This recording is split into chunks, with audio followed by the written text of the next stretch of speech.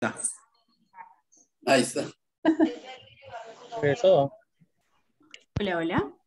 Hello, teacher. Hello, hello.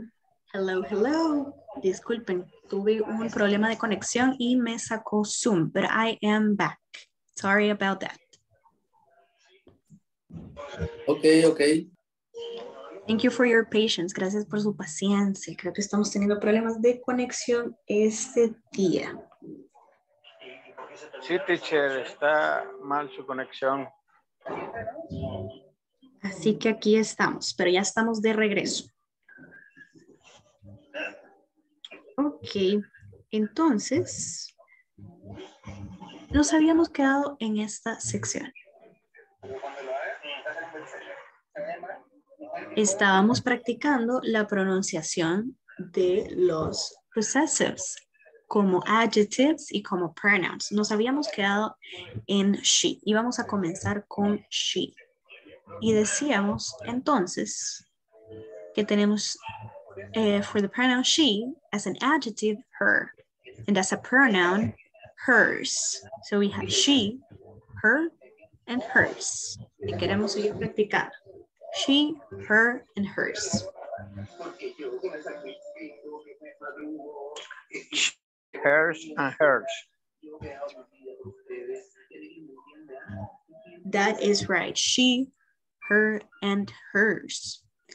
Luego, para it, tenemos la misma situación que his. Se repite como adjective y como pronoun. So we say it, its, and its. It's and it's. It's and it's. That is right. Luego tenemos we. Y para we decimos we, our, como adjective, our, y como pronoun, ours. We are ours. Then we have they. Oh. That's right. Our and ours. Oh.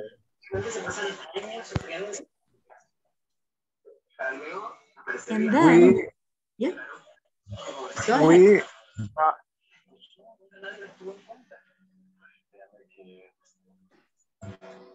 Decimos we, our, and ours. We are and ours. Exacto. Ours with an S at the end, con la S al final, exactamente. We, our, and ours. And finally, de último, practiquemos they.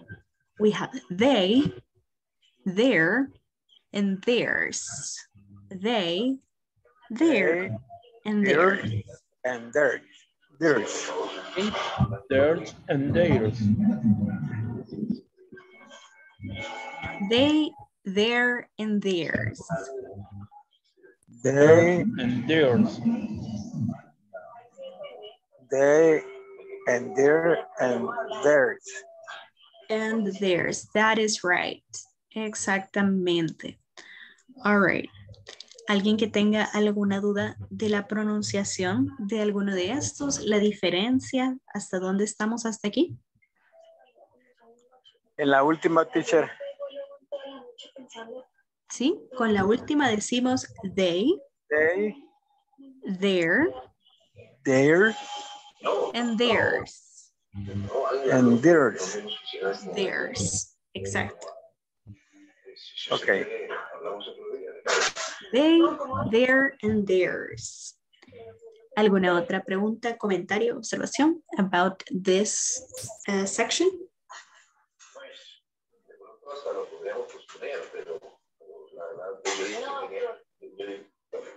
Alrighty. So, más adelante en el video procedíamos a ver el siguiente ejemplo, que es lo que observábamos en la primera parte que explicábamos. Cuando estamos hablando como adjectives, el noun o the object, el nombre o el objeto o el sujeto va al final, right?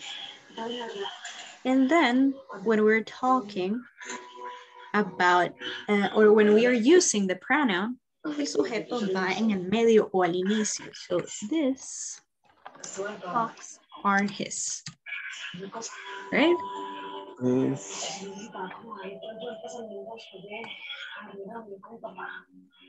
These socks are this. Exactly. Y quiere decir exactamente lo mismo, ¿verdad? Veámoslo aquí en nuestra whiteboard para explicarlo un poco más. These are his socks. O this, whoops, I'm sorry. Nope. This are his socks. ¿Sí? O decimos these socks are his. Si yo digo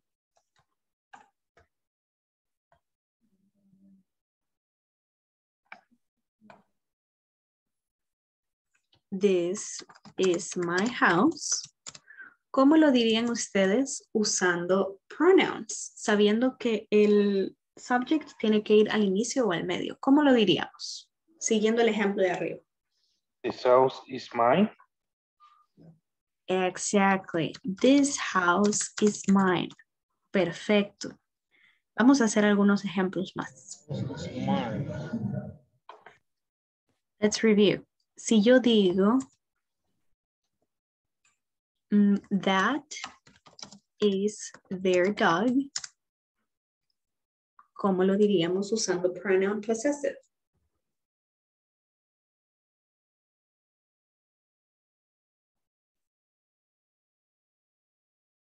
Siguiendo el ejemplo de arriba, ¿cómo lo diríamos usando a pronoun? That dog Is theirs. That dog is theirs. That dog is theirs. Theirs. Exactamente. That dog is theirs. Entonces notemos, estamos usando el mismo sujeto, el mismo pronombre, right? Estamos usando their. In theirs. Y con esto nos estamos refiriendo to them, right? To they. Right? Pero usamos diferentes formas para referirnos al posesivo. So, they, but that is their dog, or that dog is theirs. Significa lo mismo. ¿Alguna pregunta hasta aquí? Or are we good? ¿Estamos bien?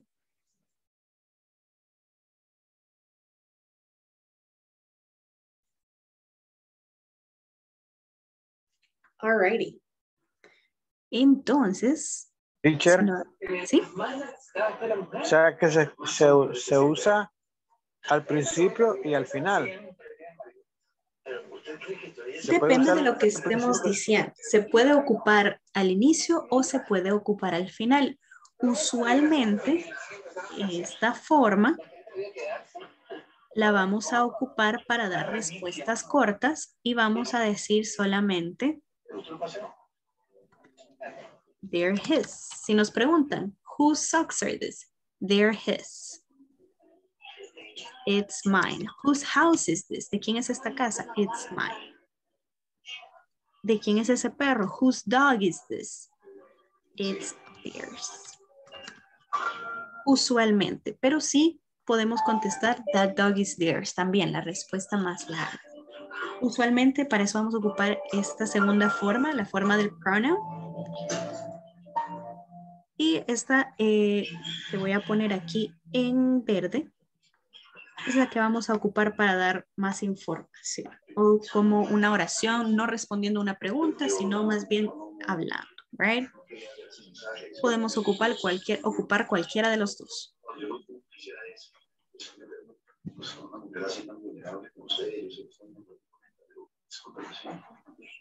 ¿Sí se comprende?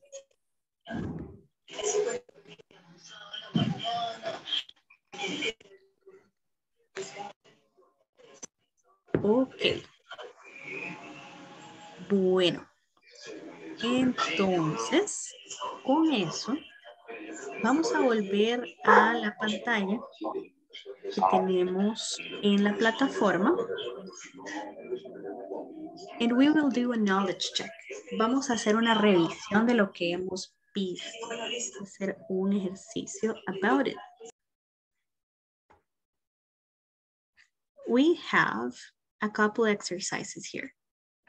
Tenemos un par de ejercicios, a couple conversations, un par de conversaciones. Tenemos 4 conversaciones, tienen 2 interacciones cada una. So, 8 exercises, 8 ejercicios.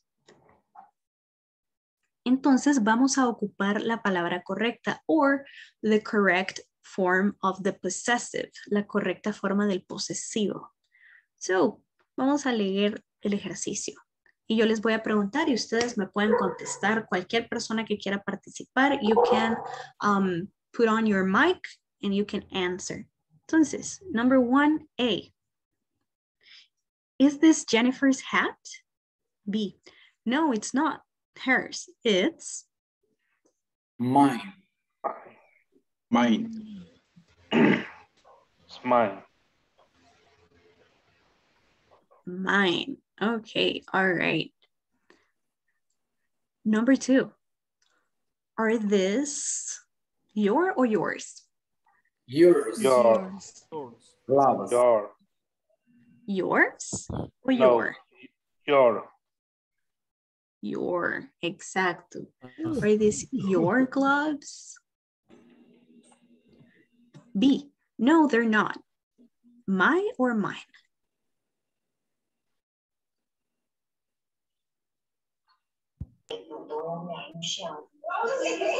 Sorry, ¿me escuchan ahorita? Sí, o sea. Yes. My. Perfect. Okay, no, they're not my gloves. Let's ask Sally.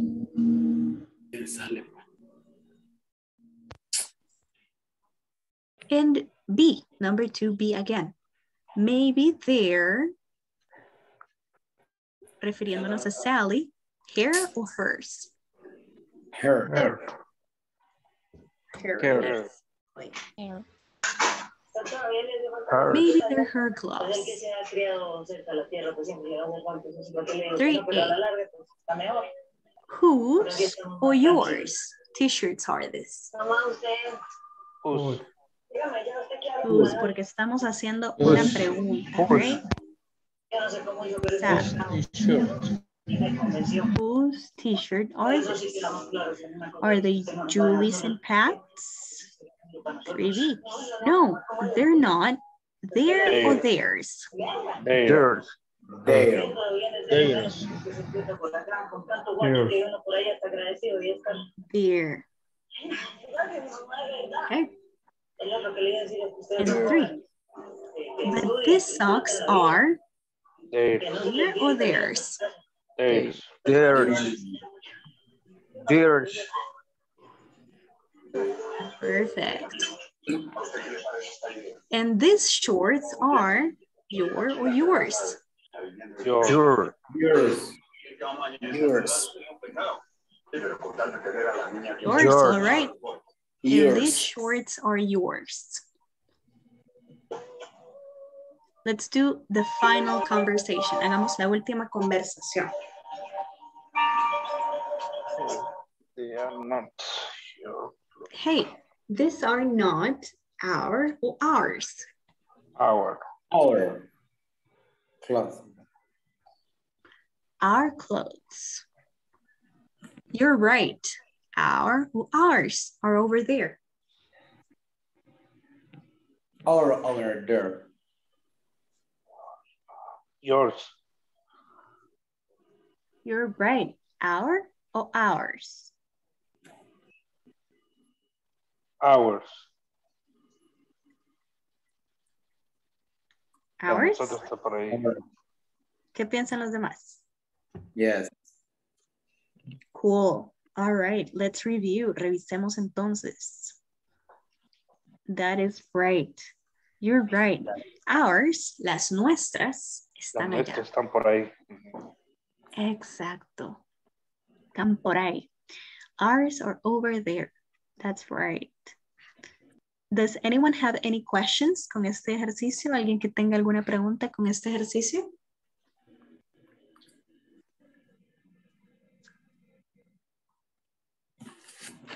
All good? All good. Perfect. Alrighty. Ok. Entonces, si no tenemos dudas con este ejercicio, recordarles antes de que comencemos con la sección del weather, que entonces ahorita ya llegamos hasta el 4.6 knowledge check. Ya hicimos el knowledge check 4.6, lo que quiere decir que ustedes en la plataforma ya pueden estar trabajando ese ejercicio o ya terminarlo o comenzarlo para que vayamos al mismo pace.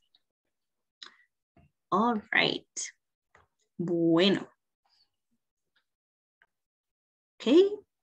Entonces, dicho eso, podemos continuar con nuestro siguiente tema de hoy, nuestro siguiente topic, which is weather seasons.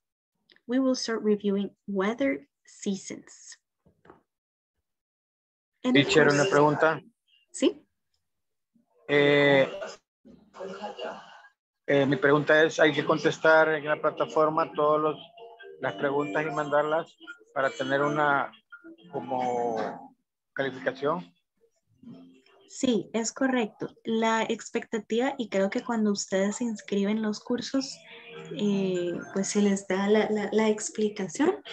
Para ustedes poder pasar al siguiente módulo, necesitan completar todos los ejercicios, que son los mismos que hacemos aquí. Ustedes en su plataforma inician y los hacen. Pueden adelantarse si quieren hacerlos antes y después revisarlos aquí en la clase. Pero sí, para poder continuar con el siguiente módulo, continuar con pues, el aprendizaje en la plataforma, necesitan completar por lo menos un 80% de la plataforma para el final del módulo, que es el próximo Lo bueno que jueves, en la que mañana terminamos nuestro con módulo. la que le hicimos limpieza ahora. La vamos a colegir ahí detrás de los freezer. ¿Ve? Pero eso fue después de que echaron veneno, me imagino yo que cayó porque con la que en la mañana hasta la vamos atrás de los freezer. Ok. Sí. At least it's clean. All right. Así que sí, por eso es bien importante que vayamos completando la plataforma. Alrighty. Let's see. Moving on to weather Teacher, and seasons. Teacher, ¿Sí? y es necesario ir subiendo los audios. Porque en algunas partes pide audio de prácticas. Right. So, no es obligatorio, quizás lo que es lo más necesario que ustedes completen son que vean los videos, que completen los knowledge checks y pues completen las discussions as many as you want. Sí se recomienda que los completen todos, pero lo más importante es que vean los videos y que completen los knowledge checks. Ok. Es que sí, eso de los temas de discusión me da huevo estarme grabando. Sí, es bueno para practicar, though. It's good to practice. Ok. Alrighty. Any other questions before we start on weather and seasons?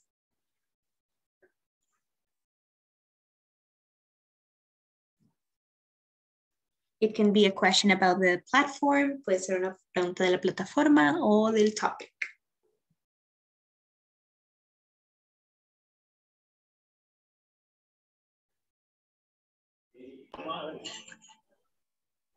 Teacher, yo hay varias plataformas, de la plataforma hay varias que no he contestado, pero porque me ha costado entrar a la plataforma y llegar al punto para contestar las preguntas. Yo les hice ver eso desde un principio, pero no me contestan. Solo me mandan los links y hago lo que ellos dicen, pero no puedo entrar en veces. Ok, a ver si gusta, así como la vez anterior que le hicieron una videoconferencia para poder ayudarle, que estuvieron en una llamada con usted, podemos volver a solicitar esa ayuda para intentar que se ponga al día y que podamos continuar con los módulos, si le parece. Ok, teacher, gracias. Bueno, thank you. Alrighty. Igualmente, cualquier persona que necesite extra assistance, we can request it. Podemos solicitarla si necesitan asistencia mayor. Alrighty. Let's start reviewing our weather and seasons topic. Hi everyone. In this class, you'll become familiar with the weather seasons, and you'll also listen to a conversation which illustrates how this topic is used. Let's start by listening and repeating. It's spring in Brazil. It's warm. It's very sunny. It's summer in Korea. It's raining. It's hot and humid. It's fall in the US. It's cool. It's cloudy and windy. It's winter in Russia. It's snowing. It's very cold. Now, let's listen to the conversation. It's very cold, which illustrates how this topic is used.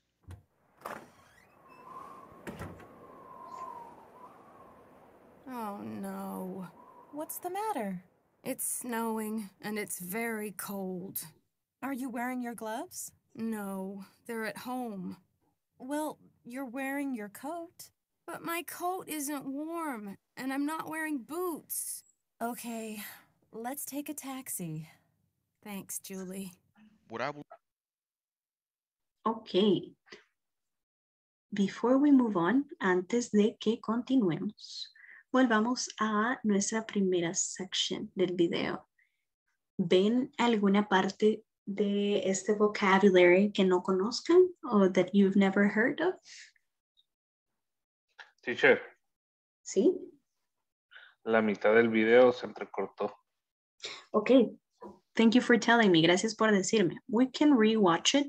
Déjenme volver a compartirles. Y esperemos que con eso mejore cómo se está viendo. Let me play it again. Thank you for telling me. No hay ningún problema. Volvamos a verlo.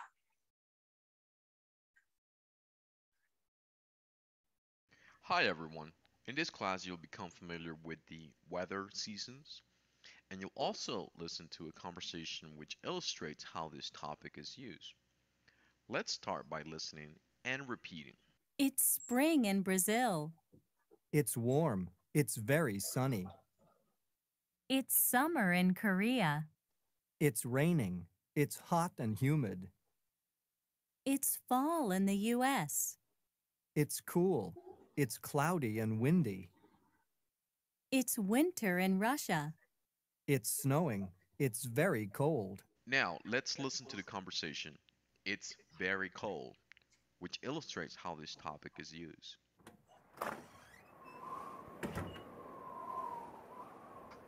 Oh no. What's the matter? It's snowing and it's very cold. Are you wearing your gloves? No, they're at home. Well, you're wearing your coat. But my coat isn't warm and I'm not wearing boots. Okay, let's take a taxi. Thanks, Julie. What I would like ¿Pudieron escucharlo mejor esta vez? Yes. Yes. Yes. Nice. Ok. Bueno, solo nos queda un minutito. So, what I would like for us to do, lo que me gustaría que hiciéramos entonces, es que ustedes cuando estén llegando hasta esta parte en su plataforma, es que revisen este video, veamos qué parte de este vocabulario you don't Para que no know. se mira nada. Si es que la vamos con lejía hoy en la mañana. Si es que la vamos con lejía. Ok. Revisemos qué parte de este vocabulario no conocemos. And we can come back to it tomorrow. Podemos regresar a verlo mañana. We can go over the words that you don't know. Podemos revisar las palabras que no conocemos. Y partir ahí para revisar nuestro vocabulario de weather. Así que con eso vamos a comenzar el día de mañana. Y por hoy nos vamos a quedar hasta aquí y I will see you tomorrow. I see you tomorrow, teacher. Thank you, teacher. Good night. Good night, everyone. See you tomorrow.